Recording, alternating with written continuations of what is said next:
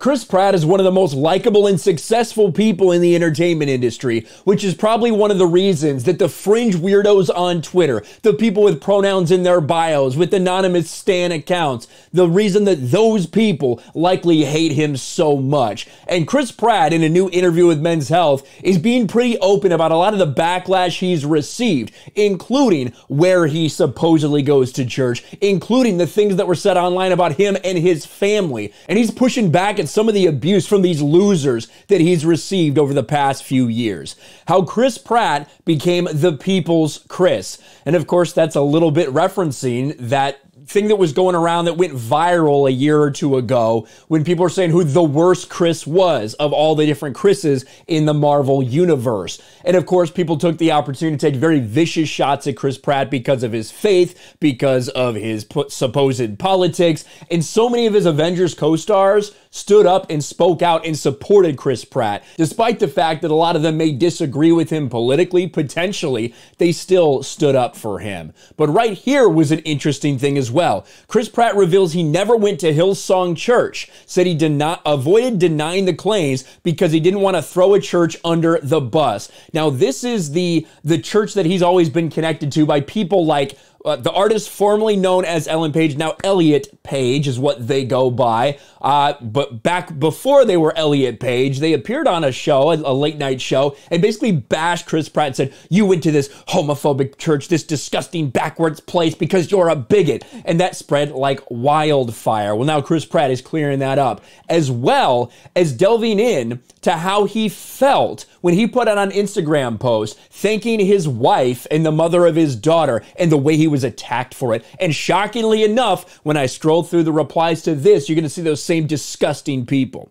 Chris Pratt says he cried over backlash for a healthy daughter post, which was seen as insensitive because his son with Ferris suffered health issues. That's fucked up. My son's going to read that one day. He's 9 and it's etched in digital stone. It really fucking bothered me, dude. I was like, I hate that these blessings in my life are, to the people close to me, a real burden. And I want to even tackle that first, because they do cover this in the Bounding into Comics article. Let's go here. Harkening back to his November 2021 Instagram post, where he gave thanks for and celebrated his wife, Pratt explained, I said something like, find someone who looks at you in the way my wife looks at me. Then I gave her some shit in the thing and said, but I love you. I'm so thankful for my wife. She gave me a beautiful, healthy daughter. Then a bunch of articles came out and said, that's so cringeworthy. I can't believe Chris Pratt would thank her for a healthy daughter when his first child was born premature. That's such a dig at his ex-wife. And then the quote that we just talked about from Chris Pratt and how deeply that affected him. And there's nothing wrong with what Chris Pratt said. He's talking specifically about his wife, not Anna Faris, right? His wife. It's an appreciation post for the wife he has now, mentioning the daughter that they have together. Of course, he's not going to mention in the post specifically about his wife. He's probably not going to talk about his other son, which he spends a ton of time with on social media. A ton of things about his son and how close they are and how much he loves him. It's disgusting what these people do, but look at these replies, man. Look at this stuff. So maybe you shouldn't have said that. Why he act like he didn't write that statement? We do not care. He posted that himself. If he really loved his son, he would have not said that. Next, then he shouldn't have said it. There's like one post defending it right there. Every parent knows you can't brag about one child and not the other. He's over it. He never should have posted that type of wording knowing his son has complications. Sounds like the person he should be angry at is himself.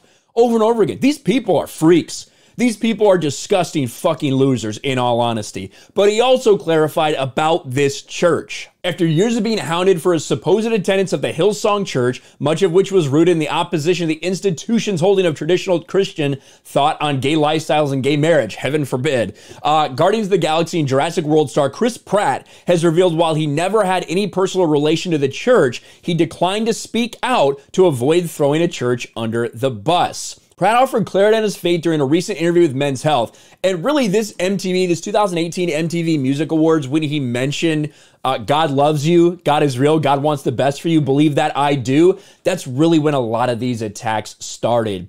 And interestingly enough, Chris Pratt even says, you know, I think people think I'm way more religious than I am. He says, I believe that God is real. I worship God. I believe in him. That's what I believe. That's my faith. But when it comes to like religion and specifically, it can be oppressive as fuck. That's what Chris Pratt says in this article. I think there's a distinction between being religious, adhering to the customs created by man, appropriating the awe reserved for who I believe is the very real God, and using it to control people, take money for people, abuse, steal, and justify hatred. Whatever it is. I bet there's a lot of people that aren't going to be happy, but there's a lot of very religious people who aren't going to be happy, but I think a lot of people do understand what Chris Pratt is saying. He's been very vocal about his faith, his belief in God, his belief that God loves everyone. But at the same time, I think a lot of people have had experiences where maybe they went to a church where they didn't feel like it was quite right for them or the right way for them to worship or show their faith. Continuing on the topic, it went to the claims of the actor's Hillsong church attendance.